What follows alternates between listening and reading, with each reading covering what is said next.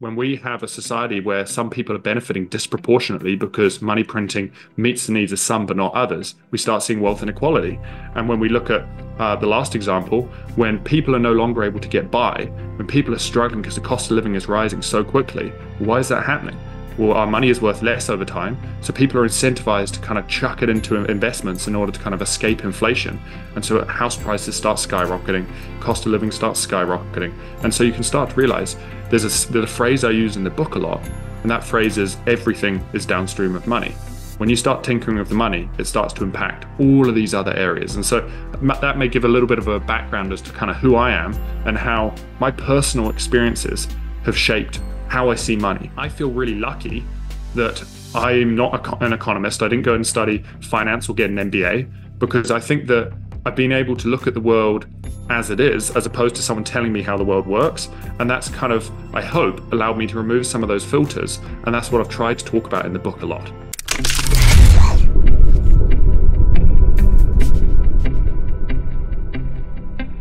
Seb Bunney, how are you doing, man?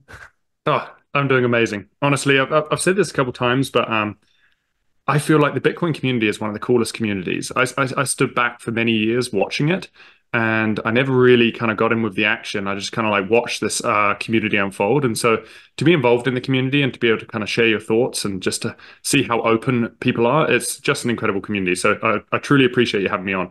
Yeah, definitely. First of all, congratulations to your book. I read it twice. I'm reading it now for the third time because it's first of all, it's not that, usually I make I have, I have an overview, I read it like fast read it, and then I read it like in detail, so I get, because I'm like more like a, 30,000, whatever we call it, feet or meter bird view, and then going into details. This is how I read books. But you've done an amazing, gorgeous job. I mean, the language you're using, the formulation, the syntax, I mean, everything is just perfect. And you've really hit everything on nail. I mean, every, misconceptions people have, fallacies in thinking, biases. So yeah. So anyway, before I go on a rant, first of all, congratulations, Seb. It's a great book. I would even give it, if I had a kid that at least, we have a daughter like 3 years old, but I would definitely give her a book if she's like a little bit older, like 7, 8, 10 years. I don't know. Maybe there's a critical age you could give it to for the comprehension process. But, if you're curious, if you're open-minded, read it. The hidden It's cost. definitely, you know what? When I initially set out to write this, and I should say, I'll take a step back for a second. Like my background, if you start reading the book, and obviously, as you know, is as a mountain bike instructor. And I like trying to distill things down into their simplest form. And I find there's so many books. If you want to go deep into the philosophy of money, you can go into Breedlove. If you want to go into the technicality of, say, Bitcoin, you can go Antonopoulos, or you can go into Michael Saylor for corporations. But what I found was missing was something that distilled things down for the layperson, for the average individual who's just working and doesn't quite understand, why is my cost of living constantly rising? Why is it harder for me to be able to spend time with my kids because I'm constantly having to work more? All of these kind of questions that kind of come to the average person. So I really tried to just kind of explain it more in conversational tone for the average individual, because I felt as if there was a book missing, and that was the book. And so that was my intention, is to try and make it as easily digestible as possible, because there's not enough content like that. Okay. Yeah, I totally understand that, what you're saying. One thing before it just popped in my mind, because there's something in your book, this part where you explain a little bit about your upbringing, how you grew up, and I found it really touching because it shows a lot of not only, of course, emotions, but it shows the motivation, the root, of your development, of your mental, psychological, intellectual, cognitive, spiritual, maybe even, development. Tell me a little bit about yourself. I mean, because, before we go, talk about, the essence of money and the essence of Bitcoin, what is it that what was the pain point maybe in your life where you said, okay, this, that also, introduced yourself, to the path, to the journey of understanding, comprehending the essence of money and eventually Bitcoin? For sure. So I would say, well, very early on, we are a product of our environment naturally. And there's kind of three main kind of stories that I touch on in the book, and there's many others. But in general, these three main stories kind of help, they're pivotal in me kind of understanding that something may be wrong. And so the first one, and I should also quickly just preface that by saying this wasn't in the moment, because some of them are when I'm very young. It's more looking back on these things, and in reflection, you start to realize, huh, I didn't realize how money kind of wove into this area and started actually impacting how I interact with others or how I impact my job and whatnot. So the first one was my parents separated when I was around 5 years old, and we moved back and forth across the world twice. And what I really came to realize is that my mum had to work full time to be able to support us and put a roof over myself and my two brothers' heads and to be able to kind of put food on the table. And because she was having to work to be able to support us, what you start to realize is that I may have not had, to be honest, I didn't necessarily feel like I had my emotional needs met as a child. And that's no fault of my mum. She had to work to be able to support us and feed us. But that meant that the money, because she had to work, she wasn't able to meet our emotional needs, which meant I looked at my peers a lot. But when you're growing with your peers, you're exploring the world together. So you don't have that like kind of moral compass from which to ground with, which is your parents or your elders. And so I had a lot of questions when I was growing up as to like, who am I? Like, what are my needs? Because at the moment I'm trying to fit in. I'm not necessarily trying to figure out who I am. I'm simply trying to fit in, trying to get along, trying to build friends. And then that kind of led me to a second point, which is when I was about 9 years old, I remember, and I talk about this kind of later in the book, I remember saving up for this scooter. There was this scooter that I wanted in this toy store so badly. And I was saving up for this scooter. I finally had the money. It took me about 3 months. We walk into the toy store with my dad, and my dad is like, you know what? I feel bad that you're getting the scooter and your brothers aren't getting the scooter. So I'm going to pay for the scooter for your brothers and you can pay for the one for yourself. And I'd saved for like 3 months for this scooter. So as a kid, I was devastated. I was absolutely devastated. And what I realized looking back is in money, in macroeconomics, there's something called the Cantillion effect. And the Cantillion effect is those closest to the monetary spigot benefit disproportionately. And this is kind of the Cantillion effect on a microcosm, on a micro level, which is my brothers were much closer to my dad. And so my dad used to support them a lot more financially. And now as an adult, I see my brothers, they're a lot more socialist leaning. They're a lot more intervention handouts. Whereas I would say I'm the reverse, which is very free market and competition because I want value to rise to the top. But you can already start to see how these little mini events start shaping us. And then the final one, which I kind of touch on in the book, is for over a decade, I was a mountain bike instructor, and I absolutely loved it. And growing up through kind of my early teens, I used to watch every single mountain bike film that used to come out. Like all of the idols used to be in there. I used to have the posters up on my wall, you name it. And I remember when I started working as a mountain bike instructor, I started to work with these people that I idolized as a child. And you start to realize they're just normal people. But not only that, these people that are supposedly world-class athletes are struggling. They're struggling to be able to afford rent. They've got credit card debt. They're struggling to get by. And you're just like, how can someone who is at the top of their game globally, they're in all of the biggest movies, they're getting millions of people watching them from around the world, struggle to get by?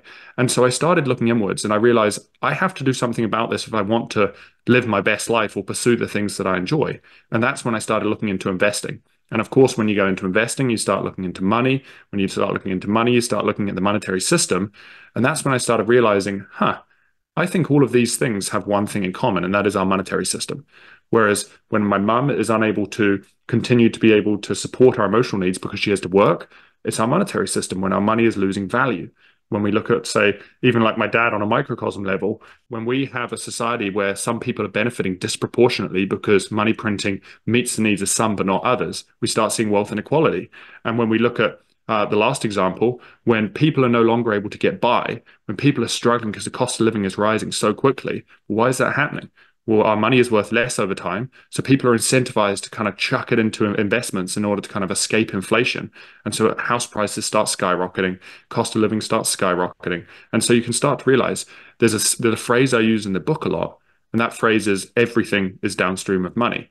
When you start tinkering with the money, it starts to impact all of these other areas. And so that may give a little bit of a background as to kind of who I am and how my personal experiences have shaped how I see money. Because, and the last point I'll say is, I feel really lucky that I'm not an economist. I didn't go and study finance or get an MBA because I think that I've been able to look at the world as it is, as opposed to someone telling me how the world works.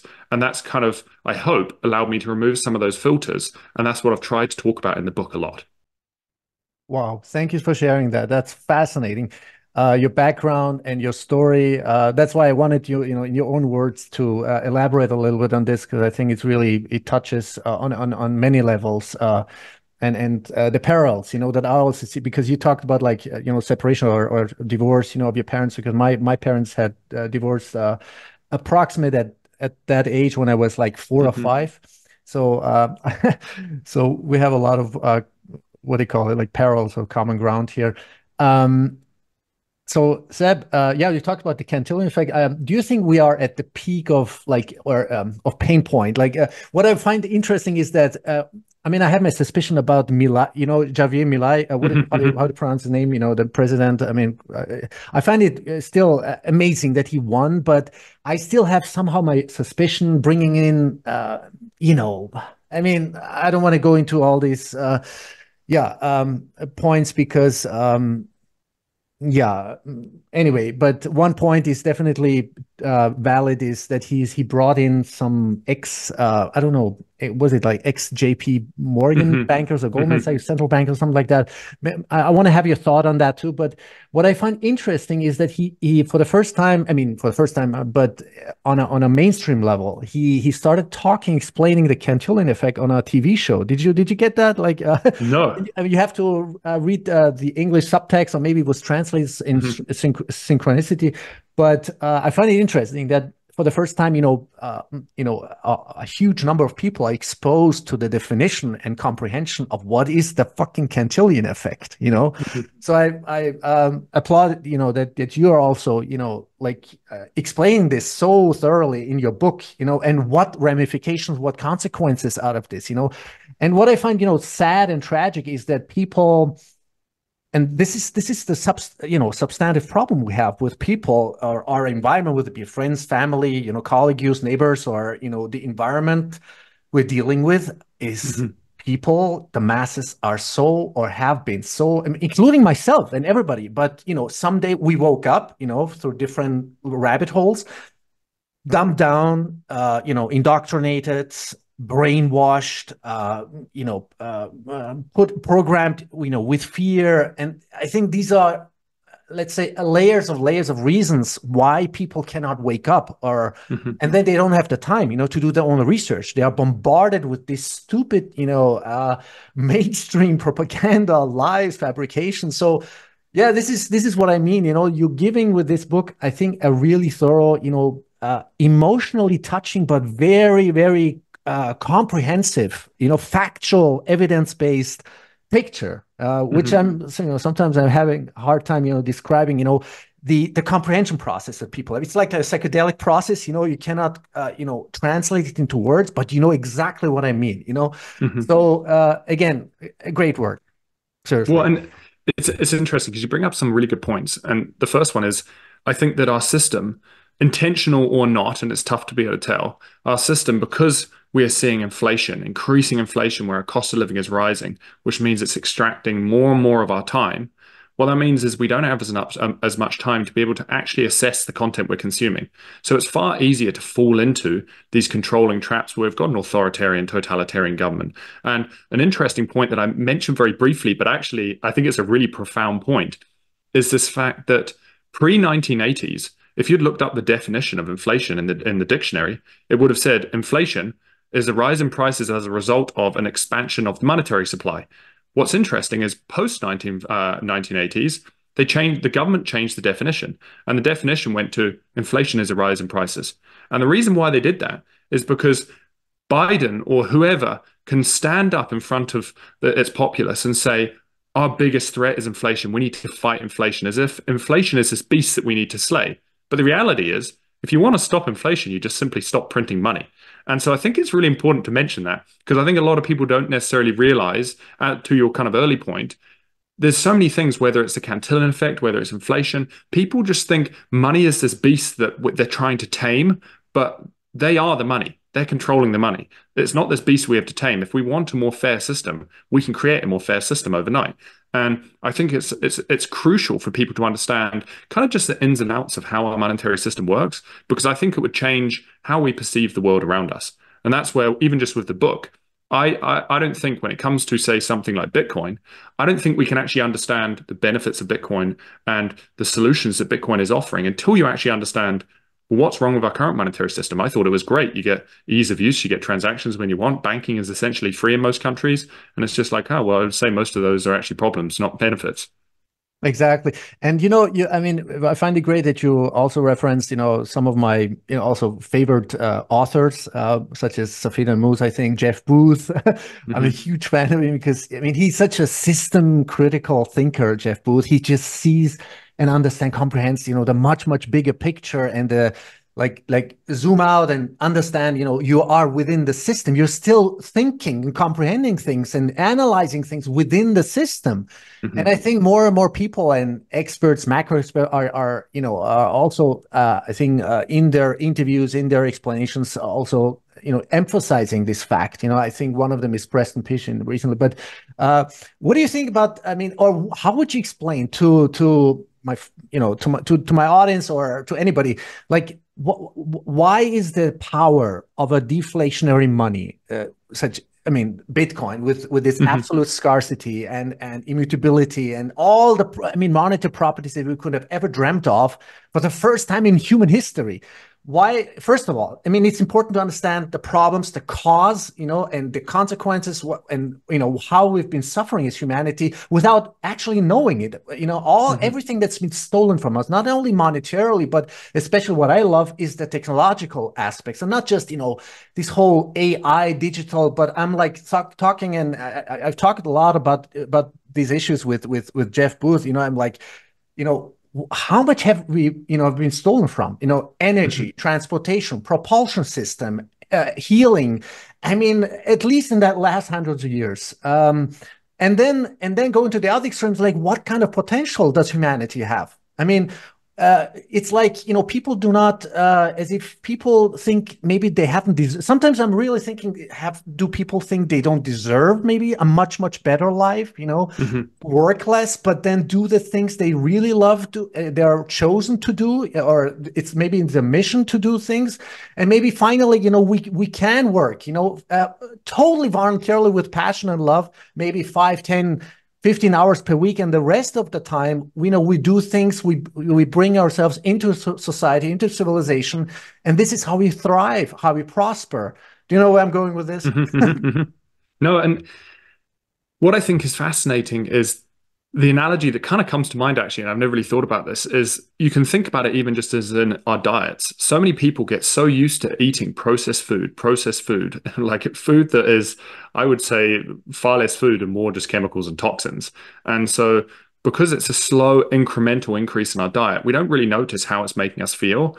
And so we can't imagine when we see others who are kind of bounding around doing exercise, spending time in the mountains, they feel like they can swim forever, run forever, you name it. You're just like, oh, that's just an anomaly. And you just you don't even question it. And I think that until you actually step back and you change the whole system of how you're eating, and you go back to maybe a more ancestral diet where we're eating more head, nose to tail animal products and more homegrown organic food, you start to realize, actually, oh my God, I can live a far better life where I feel far healthier, I have far more energy that actually supports me. And so the same thing is true for our monetary system. And I think first, going back to kind of the point that we're making, which is you kind of got to understand the present system to understand Bitcoin. I think it will make sense to discuss. There's a chapter in the book which I call chapter 3, and I call it the 4 stages of economic ruin. And this will help us understand why intervention is not the answer and why we face a lot of the issues we're facing. And then I'll bring it back to Bitcoin. So the first stage, well, I'll mention the 4 stages first, and then we'll dive into them. There's something called a misalignment to reality. Then we've got the death of creative destruction. Then we've got capital flow distortion, and then decision-making impairment. Now, these 4 stages are why intervention does not work. So the first one, misalignment to reality. The reality is that if you think about it, technology is always trying to get more for less. And this is something that Jeff has talked about extensively in his book, The Price of Tomorrow. Technology is always trying to get more for less.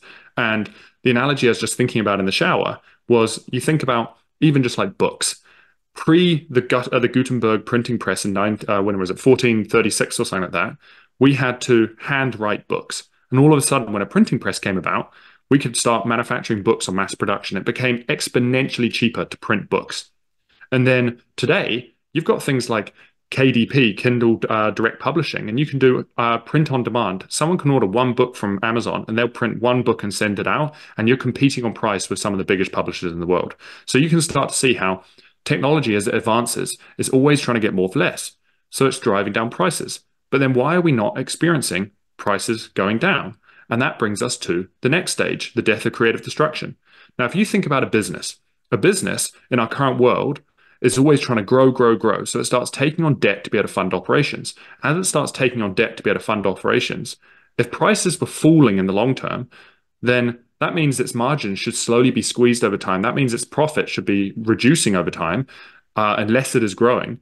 And so all of a sudden, if you've taken on debt, it's very easy when prices are falling for your debt to become overly burdensome and for you to collapse.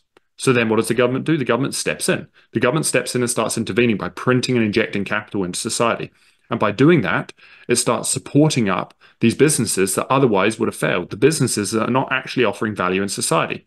Because if you're not offering value in society, if you're not able to fund your expenses because you're either not offering a product that people want, or you're being fiscally irresponsible and taking on too much debt, then naturally in a free market, you would wither away and someone who is offering value would rise up. But that doesn't happen. Instead, the government bails you out. So now all of these businesses that actually are offering value now have to consume capital that otherwise would have gone to research and development and innovation to then spend that on competition. And so you're actually destroying capital and you're preventing creative destruction from taking hold. You're not allowing value to rise up because you're supporting businesses that are actually failing.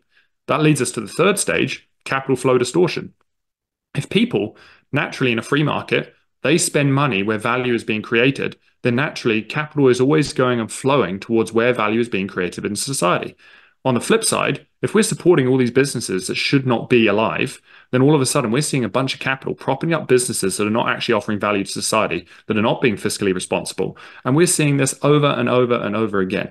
In 2008, in 2020, we've seen it in about many of these kind of depressions, recessions. The government is stepping in, bailing out companies that have proven that they've not been able to manage their balance sheets. And so this leads us to the fourth stage, which is decision-making impairment, which is if we don't know what a free and unimpeded market deems as valuable, if we don't know what companies should or should not exist, and if we don't actually know what the actual risks in our economy are because the government continues to step in and intervene, then how can we make decisions that are going to help protect our future, build security, help for prosperity? So ultimately, when we start intervening, we actually start impairing our ability to see the world as it really is. And you can think about it as like, I came across this analogy the other day. It's kind of like when you've got a knock in the car, like you're driving along and there's something knocking or something rattling in your car, and you turn up the radio. And it's just like, cool. For the meantime, it's disappeared. And then you come across it again, it's a little louder, you turn up the radio. That's all we're doing. Every time we're intervening, we're just turning up the radio and we're masking the symptom in society. And so what is interesting is now let's look at that from a Bitcoin perspective. Now, this misalignment to reality where technology should be driving down prices, if we have a fixed amount of units, so if we've got 21 million potential Bitcoin and that is all that there will ever be, then that means that as technology advances, as productivity increases, because you cannot devalue the currency, that means actually costs should fall over time. So if costs are falling over time, then it becomes easier to get by. And the one that actually I think is so fascinating is in money, there's something called the three functions of money. That is a store of value, a medium of exchange, and a unit of account. Now let's forget about these other two for a second and focus on a store of value. So money, naturally, like a battery, you want it to be able to store your value over time. If you go into the grocery store and you buy 3 AAA batteries, and then you go and store them in the cupboard, and then a year later you're like, the TV remote's died, I want to go and use one of those batteries. You don't want that battery to be half empty. It's annoying. And that's how our money works today. Our money over time, when we go to use it, a year or two later, there's been 15-20% inflation. We've lost 20% of the energy of our money. And so with Bitcoin, the opposite is true. And I should say, when money no longer serves as a store of value, people still want to store that value somewhere, but they're just not going to store it in the money. So what are they going to do? They're going to go and flood into things like real estate. They're going to flood into equities. They're going to flood into bonds, all as a way to protect themselves from inflation. And the problem with that is People are no longer using, say, houses for their intended use to put a roof over your head. People are no longer using farmland for its intended use to farm and grow crops. Instead, they're using it as an inflation hedge. So where I live in Whistler, I live in a ski town that is quite a desirable place to live. People come from all over the world to live here. But because property holds its value here and it's a desirable place to live, we've got a lot of investors that come in here and buy up property just as an inflation hedge. And now 61% of houses are empty. And so what this means is if you flip this on its head and you have something like Bitcoin, where all of a sudden our purchasing power is increasing over time, well, what does that do? Well, real estate has gone up on average around 7 to 8% over the last 100 years annualized. Equities have gone up about like 9 to 10% annualized. Bonds have gone up around 5 to 6% annualized. Well, technology is driving down prices on average by around 5 to 15%. So that means that technology at the high end is outcompeting real estate, equities, and bonds. So that means that all of a sudden you're actually incentivized to save in the currency because you're actually going to get a better return in the currency than you would do in a lot of these traditional assets. So all of this money floods back into the currency, which drops the prices of real estate, drops the prices of equities, drops the prices of bonds. And this also means that if real estate and things like farmland are now accessible to the average person because they've lost 90% of their value because capital has flooded back into the currency for saving. Exactly. And that's supporting the average person. The average person can now go and purchase a house and put a roof over their head because the monetary system supports that. So we become in alignment with people. And real estate would go finally, to its essential, what do you call it, utility function, right? And then we would have first of all, we would have, all these overpopulation, fear mongering, porn mongering of we have too many people.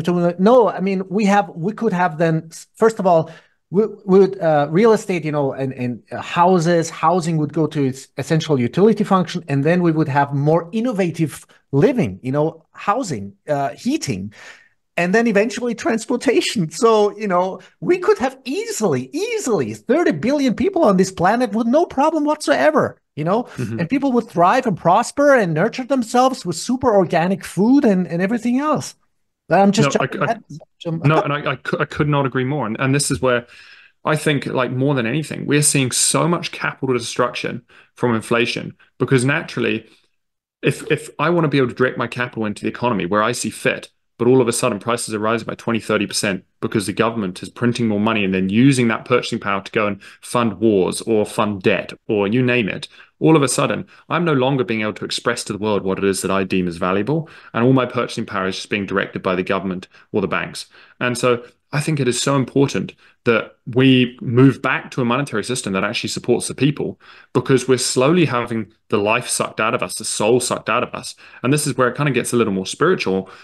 People invest in Bitcoin because of its speculative nature. But I would say Bitcoin, for the first time in history, is a monetary system that actually allows us to slowly express our true values. So it actually brings ourselves back into our authentic self. It allows us to have more time over time so that actually we have a better capacity to look inwards and to actually understand, who am I? What is it that actually my purpose is? How can I add value to society? And so I would say that people say, well, there's a lot of kind of this belief that we need inflation because we need to force people to spend because we need to continue growth. And it's just like, I would say that if we actually reduced, say, GDP growth and actually allowed money to store value over time, it would have people thinking a lot more, which means people would actually direct capital to more viable forms of technology as opposed to just directing capital simply to try and escape inflation, which is creating a lot of destruction.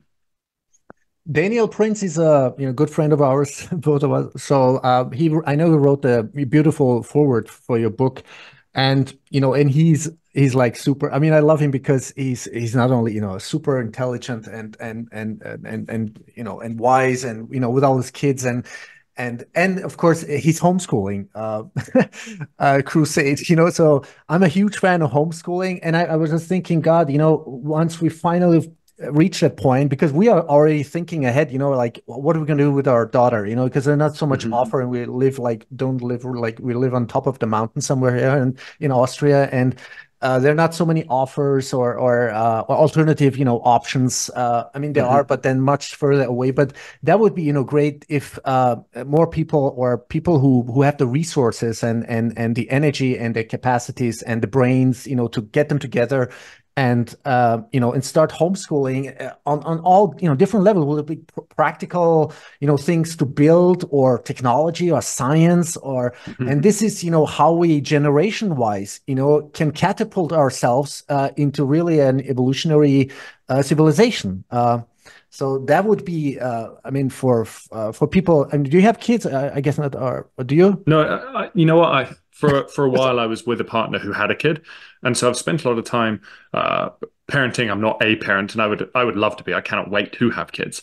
And I've also worked a lot in the school district, so I've seen Oh, yeah. through the school district. I work a lot with kids with developmental disorders, kids with learning disabilities, and it's just phenomenal to see people expand out of themselves. And what I really realized, and this is more of a personal story that I didn't talk about too much in the book, but I dropped out of school when I was 14 years old because I genuinely thought I was thick, I didn't fit in, I didn't know what I was doing. And what I've come to realize in my later teens is actually school just wasn't stimulating me. School was not meeting any of my needs. I was stuck in this room, and I was diagnosed with ADHD as a kid. I was stuck in this room with 30 other kids being told what to do and not allowing any freedom to be able to explore what actually interested me. And so when I kind of left school and went to pursue mountain biking and moved out to Canada, and then all of a sudden I'm this mountain bike instructor that could read and pursue whatever content I wanted, that's when all of a sudden my gears started turning and I started looking at the world differently.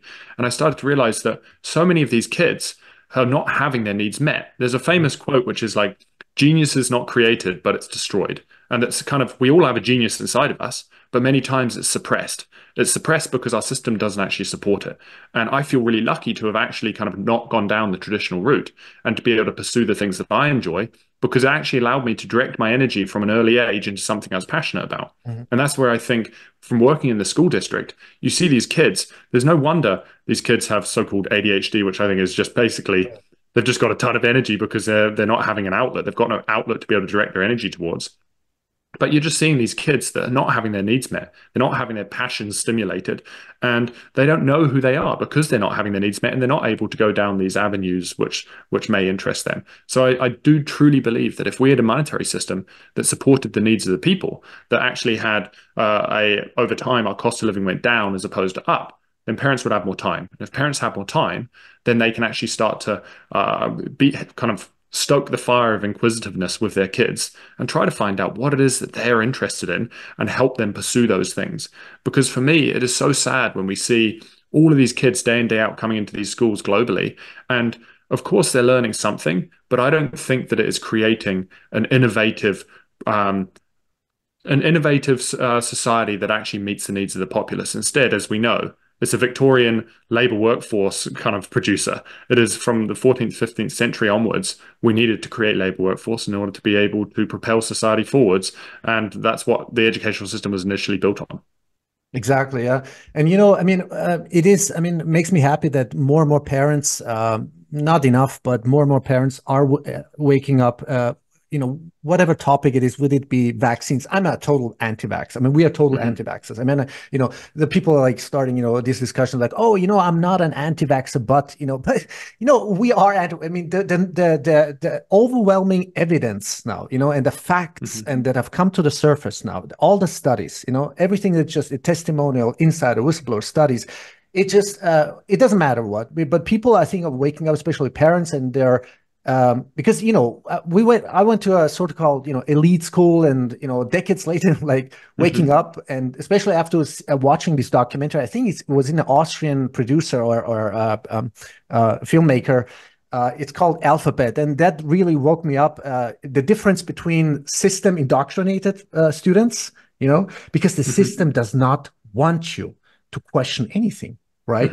It just says, this is an electron, and, shut up and sit down and just regurgitate everything, what we tell you to. So we never learn to question anything, talking about money, right? I mean, right? Whether you're going to school or university, we never learned anything about money, the essence of money. I mean, it's so simple to understand, but now finally, I mean, it's overdue. And I think, to be honest with you, I think the clock is ticking, and we need, as a community or as an individual, first of all, but as a, whatever we call it, like awakened community or a Bitcoin community, we really somehow to accelerate this process. For No, reasons I don't want to I could not go agree more. into, but I have my my understanding now. I have a lot of knowledge, but it's so important that people wake up and and with the help of you and your books and others, and Daniel Prince, and he, all these people are like, guys, wake up. And it's so difficult, and it's so frustrating because you have family, right? And everybody can tell a story about this. You have friends and family, and they're like 95, 99%, you can't talk to these people. I mean, you don't know what to talk about. And if you talked about it, you have to, put on like silk gloves and maybe, plant a seed, and maybe a year or 2 years later, unfortunately, by that time, a lot of things, whether it be the fucking vaccines or mRNA, I'm like, we told you so, but we don't want to tell you that we told you so, right? So yeah, I'm sorry, I'm going on a rant here, but it's this is what we are dealing with. We are dealing with a huge, problem of I don't know, cognitive dissonance, rationalization, brainwashing, and programming, and then you've got this so many exogenous factors, right? You've got the geopolitics, macroeconomics, false flags, the pedophilia system. I mean, it's mind blowing, but people, I think, cannot be maybe even open up, because it would just make their belief system like fall, like a house of cards, and crumble down. And I think a lot of people maybe are afraid of that. What do you think? I mean, like, zooming out, like, what is the process? Also, I'm just going to shut up now, but what do you think is the process, the evolving process within the next months and years? Because I think it will accelerate, and I'm not the only one, as you know, but 24, 25, I think, will be fucking crazy years, in maybe even more positive terms than in negative. So you bring up such a good point, which is the fact that I think the world today, because we're having our time constantly encroached upon, we constantly have to work more just to be able to get by. We have very little time to be able to think for ourselves and to be able to question the content of which we're consuming. And because of that, I think the world likes to see things as black or white. You're either with Ukraine or you're with Russia, or you're either with Palestine or you're with Israel, or you're either pro-vaccine or you're against vaccines. And the reality is, the world is it's gray. It's not black or white. Things are not just one side or the other side. And you can even see this in politics. Like, we no longer have many bipartisan bills and leaders, or we're having people like Robert Kennedy Jr., who's running as an independent. Instead, it's just like you're either red or you're blue. You're either Labor or conservative, or Republican, Democrat. And everyone is so segmented because they're each telling their story, and they're just like, you're either with us or you're not. And the reality is that, I don't know, I tend to believe that everyone has their own opinions. And if you believe in free speech, I believe that everyone should be able to voice those opinions regardless of whether or not you agree with those opinions. And that's where what I find really challenging to visualize is that at the moment, it doesn't actually matter if you're voting for the left or voting for the right, voting for the Republicans or the Democrats, because when we have a debt-based system, no matter who you vote for, they're going to have to continually intervene, because otherwise the debt is going to overwhelm the economy, and you're going to have a major deflationary shock, collapse, depression, you name it. And so what is really challenging right now is socialism begets socialism. And that's why over time, no matter who you're voting for, it's slowly leaning further and further and further left. And we're seeing more and more and more intervention. And it'll be interesting to see Milei in Argentina, because when you transition from a socialist system into a more free market system, the first thing that happens is, because we've been living so far beyond our means for so long, and we've taken so much debt to be able to do that, you've now got to live within your means to pay back that debt, or experience this major period of kind of austerity. And people think that, well, if life is tough, this is because it doesn't work. Free markets doesn't work. And it's just like, I would say that actually that is the symptom of a broken socialist system. It's kind of like, if you started getting an inkling of a sore stomach, and then you let it go and go and go and go, and then a few years down the line, now you have cancer. The difference in being able to move from a sore stomach back to normal versus move from cancer back to normal is a lot of change, a lot of pain to be able to move back to normal. And that's the same thing. We've now got to move from a system, a socialist system, back to a more free market system, which is going to mean we're going to have to live within our means. And so I think this transition period is going to be a challenging one, because I don't see many governments or nations stepping up and actually saying, the problem is that we are intervening. We need to stop intervening. And that's where I wonder if something like Bitcoin, for the first time in history, is actually agnostic of government. It doesn't matter who the government is. And if we get more and more support for something like Bitcoin, it actually forces the government's hand.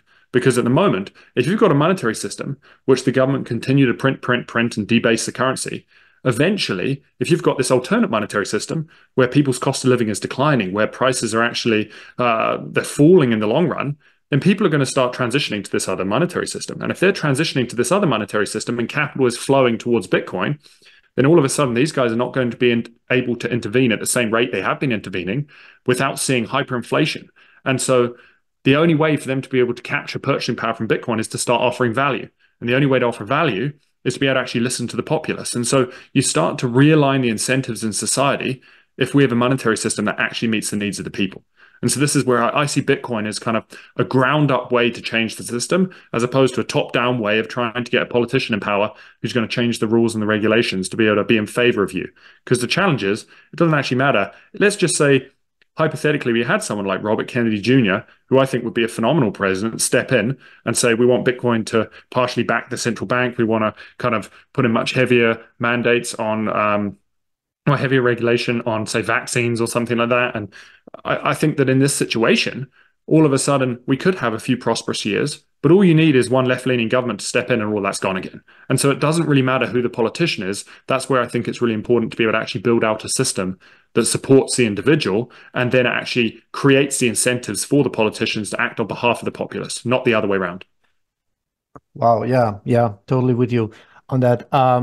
Now you mentioned Mila again, Argentina. I mean, do you see? I mean, next after El Salvador, do you see like a sort of a chain reaction? At least I don't know, maybe in Latin America, South America, or Africa. Like once a critical number of smaller countries like El Salvador, adopt or hyper Bitcoinize or go on a Bitcoin standard, or I mean, let's see what Mila really is made of. But do you see that coming? And with all the other, do you see like a wave of maybe even, I mean, I'm not a fan of this institutional adoption per se, but it does, bring people.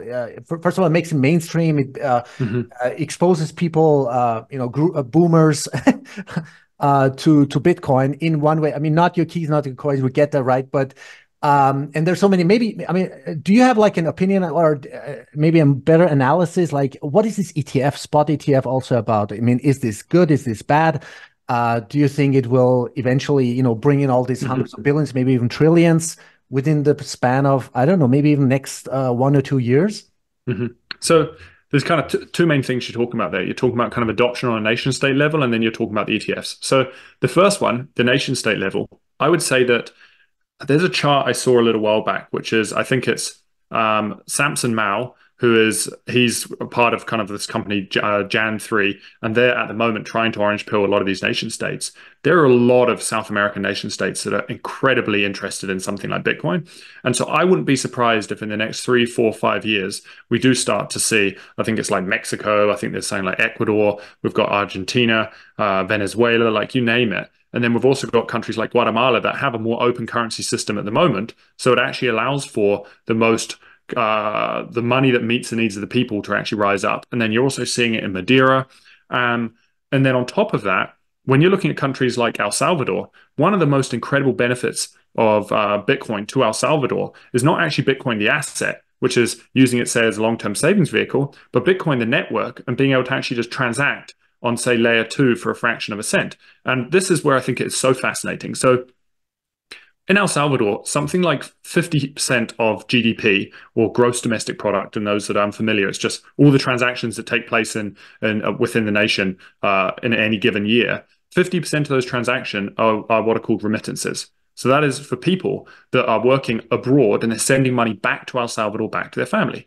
Well, at the moment, when you're sending money back to your family, you have to use big US corporations like Western Union, and the fees on those things are 20, sometimes 30%. It is heinous. Yeah, and so if 50% of their GDP comes from transactions that are charging a 20 or 30% fee, that means that overnight they could grow their GDP by 15% just by moving a lot of those fees in-house, so it's going back to the families.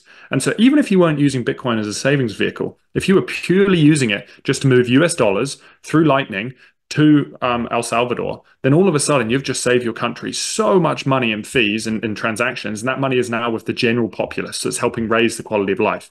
Now, I see in the future, like I also know like Tonga is interested, and a lot of the islands, especially the Pacific Islands that have really high remittance rates, they are perfect candidates for something like Bitcoin, where they can even have their own personal currency or the US dollar alongside Bitcoin. But I think in the long term, as Bitcoin shows its kind of true colors as to how powerful it is and a declining cost of living, I think we're going to see more money flow across into Bitcoin from the traditional currencies. And then kind of to your second point, which is the ETFs. And it's an interesting one. It's really tough to kind of map out what is going to happen in the next few years, because I do think that it can go multiple ways. It could go into a way where the majority of Bitcoin is centralized and no longer it's kind of Bitcoin trademark. It's not really Bitcoin, the sovereignty vehicle that we currently use.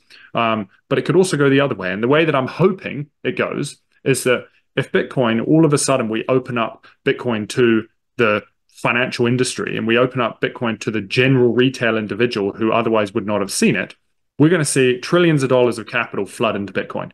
Now, if Bitcoin's price starts skyrocketing, people are going to start questioning, why is Bitcoin's price skyrocketing? What is this thing? And then they're going to start doing some research, because I would say that nearly every single person outside of, say, the original cryptographers that kind of came into Bitcoin, nearly every single person, including myself, comes into Bitcoin for the speculative. You're just like, hey, I want this asset that can potentially return a decent chunk that maybe can improve my quality of life. So most people are just going to invest in the ETF. They're going to see the ETF start to skyrocket, and then they're going to start questioning, why is it skyrocketing? And then that's when they're going to start looking into our current monetary system, and they're going to start realizing, hey, we've got some issues with our current monetary system. And this is what I'm hoping will happen. And then people are going to start moving capital into ETFs. And I think it is the Fidelity one? One of them allows for withdrawals. Mm-hmm. And if one of them allows for withdrawals, then capital is going to start flowing to the one that allows withdrawals, which is going to incentivize the others to allow withdrawals. And then people are going to start moving that capital out of the ETFs and into sovereignty, self-custody, collaborative custody, you name it, that's no longer under control of a centralized entity. But what it's also going to do is, if any of these ETF issuers start taking advantage of their Bitcoin holdings, if they start fractionalizing or start holding cash or you name it, if we're allowed a bank run, right, it basically just incentivizes those issuers to hold 100% of their Bitcoin. Mm-hmm. Because as we saw with FTX, they are supposedly had something like, and I may get the figures wrong, it was saying like $1.6 billion of Bitcoin on their balance sheet. And when they actually looked at how much they had 1.1 Bitcoin. They had something like, at the time, it was like $20,000, $30,000 worth of Bitcoin, backing $1.6 billion of Bitcoin liabilities. And so this is what's going to happen. If people start messing around with their balance sheet, if they start saying, hey, we've got X amount of Bitcoin and they don't, and they see a bank run, they're going to quickly go insolvent.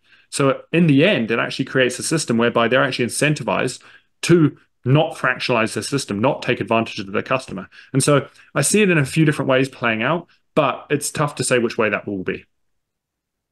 You mentioned the price, going, maybe might be, exponentially going up. I mean, the thing is that I thought is that, of course, we have to think of in terms of purchasing power, but by the time, and that could easily happen because there are so many factors and parameters playing simultaneously, mm-hmm. internally, mm-hmm. Whatever, geopolitical, macro, and then loss of the trust, right? The mm-hmm. essence. What if the trust is like gone, or the accelerated de-dollarization, or mm-hmm. and everything, together, with maybe false, like here, war there, and then the BRICS. I don't know. I'm not expert on all these fields, but I'm having this notion that, or this suspicion that if everything plays together, by the time you see that number, that price go up to whatever, million, 10 million. I mean, what's the dollar? What's the euro? What's the fiat going to be worth by then? Mm-hmm. This is my thinking. But I don't know. What do you think? I mean, do you think by the time, I mean, it could easily, jump, to 100,000 and then exponentially faster. Mm-hmm. But with what loss of purchasing power in euro terms? So by that time, then finally Jeff Booth is going to, clap his hands and say, okay, now you got it, right? Now you're thinking in the unit of account of Bitcoin, mm-hmm. right? So this is the prices are going down for everything, right? Starting from real estate to whatever.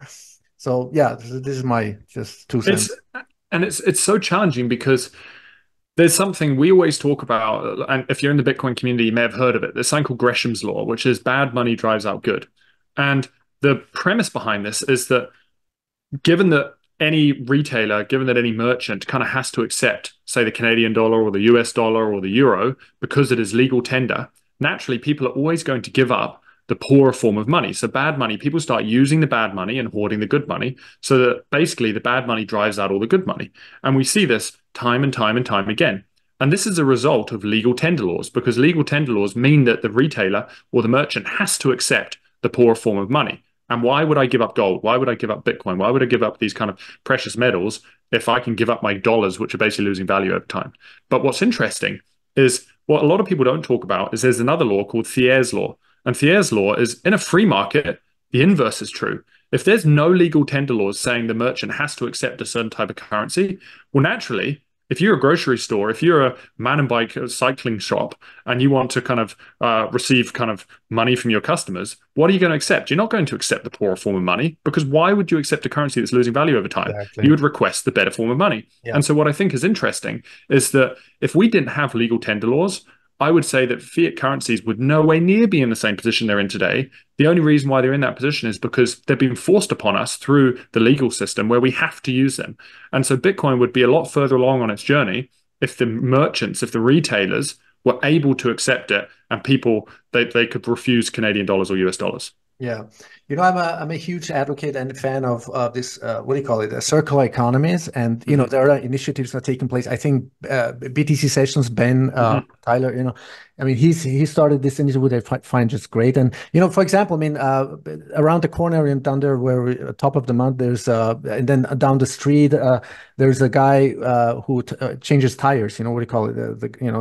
And just by coincidence, or more or less, and we found out that he accepts Bitcoin. And now I taught him, how to, download another wallet so he can accept Lightning, because it was just, I accept, he just wanted to, and he's actually more or less an OG, of a Bitcoin. So, and I want to push that, and I want to,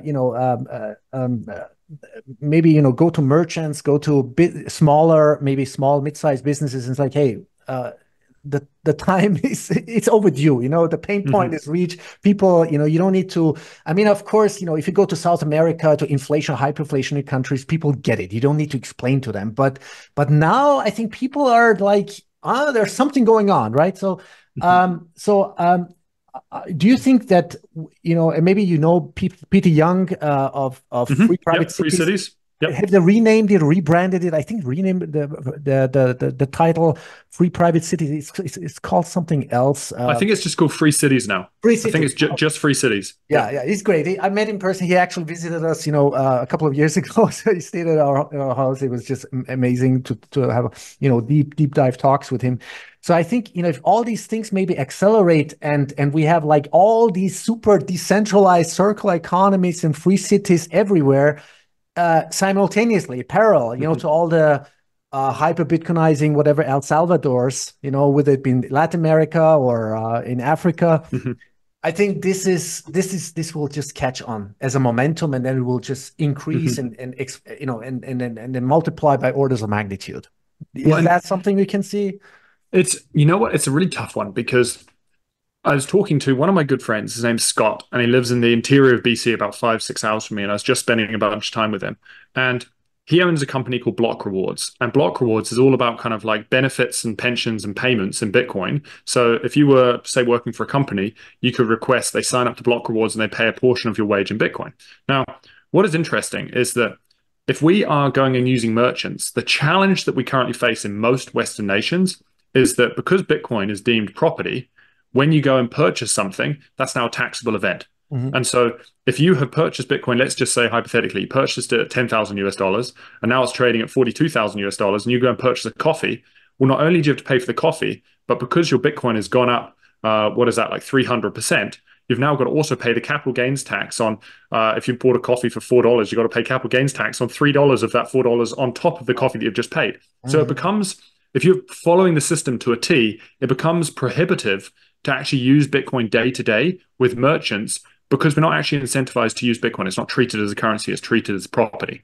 And so this is where, when I think about how do we kind of onboard more people, how do we gain more power in the current system, what Block Rewards is doing is fascinating, because if employees are going to go to their employer and say, hey, I want to be paid a portion of my wage in Bitcoin, all of a sudden, that employer can simply sign up to something like Block Rewards. It doesn't take a whole new point of sale system, a merchant system to be able to have a front end that may barely get used.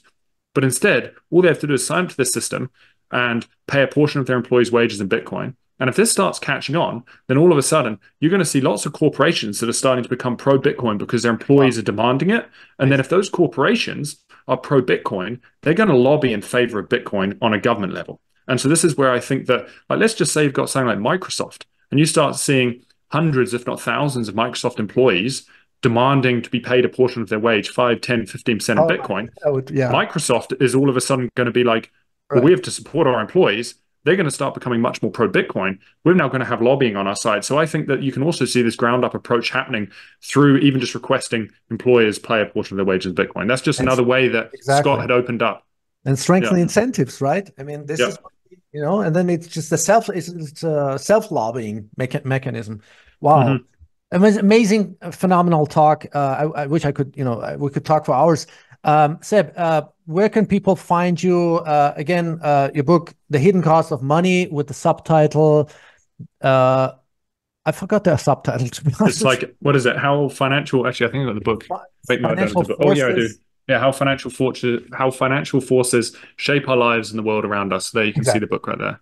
Awesome. Yeah, and no, if you want to find me, so about 2.5 years ago, 3 years ago, I co-founded a educational platform with Greg Foss and my business partner Daz B and a few others. Yeah. And so we basically, our whole goal before I wrote this book is we want to try and make financial literacy, macroeconomics, and Bitcoin content accessible and easily understandable for the average person. So the majority of all of our content is free. We have a bunch of free courses that look at macroeconomics, financial literacy, Bitcoin. So you can find that at lookingglasseducation.com. And then my book is also on that website. We also have another book called just Beers for Bitcoin. And Beers for Bitcoin is simply, it's kind of looking at Bitcoin, how it works from like a holistic sense. And my business partner, Daz, and I wrote that one. And so it follows along the lines of, if you were to read the two books, The Hidden Cost of Money is more how our monetary system works and the costs of our current monetary system, and then some of the options, which I dive into Bitcoin. And then the next step is kind of Beers for Bitcoin. If you're down the rabbit hole of Bitcoin, you're trying to understand it more, you can dive into it there. And then if you find this stuff interesting and you kind of want to follow me directly, you can follow me on Twitter at Seb Bunney, and that's Bunney, or just on my website, sebbunny.com, and I kind of post infrequently about blog stuff and things that interest me. But awesome. Again, and I remember actually Greg mentioning you the first times in his podcast or interviews, about Looking Glass. What's it called? Looking Glass? Yeah. Looking Glass, yeah. A phenomenal project. So I know you're already overloaded with, but if you ever, plan to write a children's book, let me know, or when it comes out, because that would be the first thing I would buy, for our daughter. So, I mean, let's say, because I'm already reading her, she's like 3 years old, but I'm like, okay, how many Bitcoin are there? Like 21 million. Yeah. So, that is amazing. Have you met Scott and Mallory from Samourai? No, unfortunately not, but I know him on Twitter. Yeah. Yeah, Scott and Mallory are the most incredible couple. And a little while back, down in Vancouver, so I live in Whistler, about 2 hours from Vancouver, and there's a guy called Kinetic Finance, and he put together how do we orange pill 4-year-olds. And so we did this little video, and it's on YouTube. I think you can find it if you just type in Kinetic Finance. Okay. And we basically got a bunch of 4-year-olds together with their parents, and the kids grasp the concept of Bitcoin way quicker than the parents do. And we were reading a bunch of the Samourai books. And so I highly, highly, highly recommend giving Samourai a read, because they've got phenomenal kids books. Oh, I got to look them up. Okay. Thanks for this. Thanks for the suggestion. Awesome. Well, Seb, it was a phenomenal talk. Very inspiring. Thanks for sharing all your knowledge and wisdom, and thanks for your work. Congratulations to your book. And hope we can do this again. Maybe, whatever, as a panel discussion or one-to-one, or actually I would love to see you one day in person, maybe do this interview in person. But, if you're in Austria ever, let me know. You're welcome. Oh, 100%. And actually I will be, in case you're there, I'll be in Madeira, because there's the Madeira conference, the Bitcoin Atlantis. So I'll be there. My wife's brother is going to be there. So Yeah. I'm going to let you know. His name is Wolfgang. So Yeah. he's going to be there with his family. So yeah, especially because he's doing a something with real estate and Bitcoin deflation. And he wants to talk to personally, with Jeff Booth and others. So yeah, I'll let you know. Or Send it I'll my let way. you know, where to find, That'd be amazing. Well, anyway, I truly, truly appreciate it. Like everything you're doing. The Bitcoin community, as I mentioned at the start, it never ceases to amaze me. And even for just the listeners, like I truly urge each and every one of us has our own perception on how we perceive the world. And so I think it's so important just to share that. And so even with this podcast, I appreciate you sharing your thoughts and how you view things as well, because many times the podcast hosts just ask questions. So it's awesome just to hear your thoughts as well. No, it was super interesting and phenomenally inspirational. Well, again, Seb, thank you so much and take care. Hope to see you soon. All right. You too. Thanks. Bye.